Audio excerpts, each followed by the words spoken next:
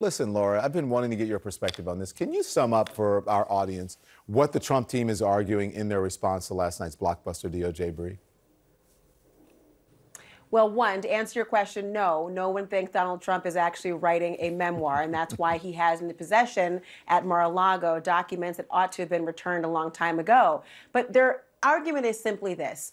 We don't trust you, Department of Justice, to have conducted an investigation that would honor whatever privilege claims we think we have. Whether they're good or not, we think, if you're Trump's team, that we have executive privilege claims and we have attorney-client privilege. Although you had a separate team go in and try to ensure those guardrails were up, we couldn't see those. We don't trust it. We want our own person.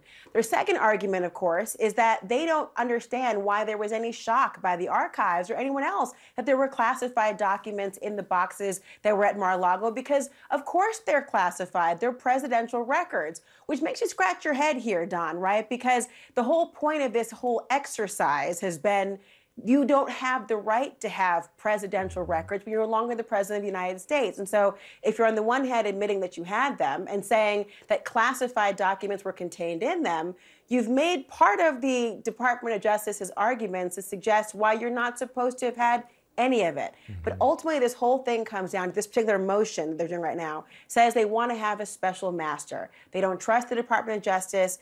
And really, what they made the case for is why the archives and DOJ cannot trust them to have returned anything they're supposed to, all of what they're supposed to, or give some reason why they shouldn't have had to. Nick, let's talk a little bit more about what Laura's saying. She's saying that Trump's lawyers are arguing that classified materials should have been expected to be found in those 15 boxes taken from Mar-a-Lago, claiming that it's just the nature of presidential records. Does that argument hold water, especially given the top secret documents at issue here? No, of course not. I mean, this is stuff that is national security secrets. And I think what really caused the archives to send this over to DOJ for an investigation wasn't just the fact that they were classified documents, but that they were messed in with a lot of other irrelevant documents that just showed that the whole thing was one big mess. And so they were concerned as to what was happening with these documents, who was looking at them, and who had access to them. So it's much more beyond, and by the way, the papers that the Trump people put in just refer to them as sensitive documents. I mean, they try and downplay everything in this brief, and don't even acknowledge that there are highly classified documents that are at issue with this search warrant. Yeah, they do. Everything except they were hyperventilating. They had the vapors about expired passports and Time magazine. So, yeah, you're quite right with that, Nick.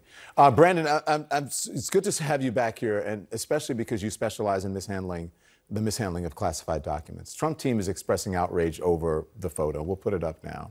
The photo that was included in the DOJ filing, calling it gratuitous. What do you think of that? What's your reaction? So this is what happens when you collect evidence, in particular if you're collecting classified evidence. This isn't an indication of what it looked like. This is an indication trying to demonstrate this is the material that was seized from this particular location. And one of the things that jumps out is, I should say, these what are called cover sheets. When you have classified documents, they're not just marked top secret or secret, there's a cover sheet.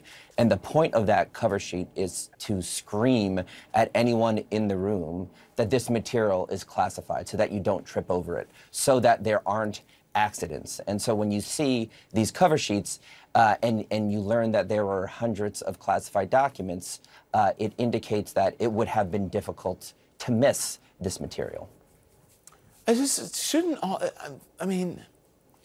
Shouldn't all of this have gone either in a shredder or be discarded or whatever it is, however it is that they handle it? There is a process for this, and that process does not include, it being on a former president's, bedside table or desk or whatever, however it was stored.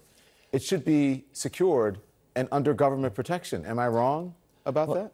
Well, it's not, I would even take it a step beyond that, which is it's not about what should have happened on January 20th with respect to these documents, because I think the point was made earlier. If all of these classified documents, and I think we're at over 300 classified documents that were at Mar-a-Lago, If they were all returned to the archives in January, we wouldn't be having a discussion about a criminal investigation. And we wouldn't be having a discussion. So it's not what happened to those documents on January 20th. People do make mistakes. Many cases involving the mishandling of classified information are ultimately not prosecuted. People do make mistakes. It's what happened after that. And I think that's sort of a key point here. That the bottom line is it's not that there were classified documents there. It's that when there was notice that there were these documents there, ultimately they remained. Laura, what's not in here, right, is any mention of declassified documents or the response to the government saying that Trump moved documents and tried to obstruct the investigation. Why is that not in there? Because there's not really likely a legitimate defense to those notions. They're trying to hone in and be very narrow in their focus in front of this particular judge. Remember, this is, just for the audience's clarification, this is not the same judge who signed off on the search warrant. They have to give a different judge the context, the comprehensive information to rule on things that they were asked about, which is the special master. So they're trying to focus on that particular aspect of it as, I think, a bit of not a distraction to be nefarious, but their strongest arguments that they have are in favor of why they believe a neutral figure in a case such as this of extraordinary public interest ought to check and make sure that every I was dotted and T was crossed. But I just want to underscore this point that you made and Brandon as well. We should not be here. Right. We should not be here because there should have been the cooperation from a former president to provide documents back to the National Archives. Yes, mistakes have been made. We most notably hear the analogy all the time raised about former Secretary of State Hillary Clinton and her retention of documents on a private email server. Guess what the distinction here so far has been? That there was cooperation to provide documentation. The reason we're already here at the point in time we're talking about an execution of a search warrant, where you've got the legal filing suggesting to them that, look, all you were supposed to do here was not have a criminal referral, but you should have gone back to the archives. That would have been standard back and forth. Well, that's not what has happened in the past. It's not what should have to happen at all when we're dealing with documents of this nature. We should never be here. We should never know about this. The story should have ended when the first 15 boxes were returned, and that should have been all of them. Is this similar, Laura, when you're talking about the distinction? Is it like, is there a presiding judge and then a magistrate that sort of rules on things? Is that how this works? Is that what Yeah, well, there's different intermediate judges. There's a magistrate who rules on evidentiary things about whether search warrants should be executed. They normally don't hear trials. The trial judge is usually the federal district judge who will hear the case ultimately. Okay. So, Nick, what about this idea that Trump had an expectation of privacy at his residence, which is a golf course that's open to members and where he was apparently keeping classified documents the government wanted back? He was keeping them in his desk. Well, that's the whole point of the Fourth Amendment. I mean, there is an expectation of privacy, and there is the amendment, basically, the Fourth Amendment says that you're going to be secure in your home and your possessions, and any searches have to be reasonable.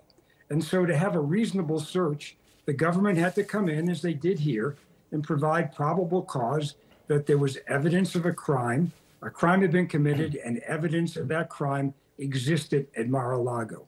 They certainly did that, and the proof is in the pudding and what they came up with and they took.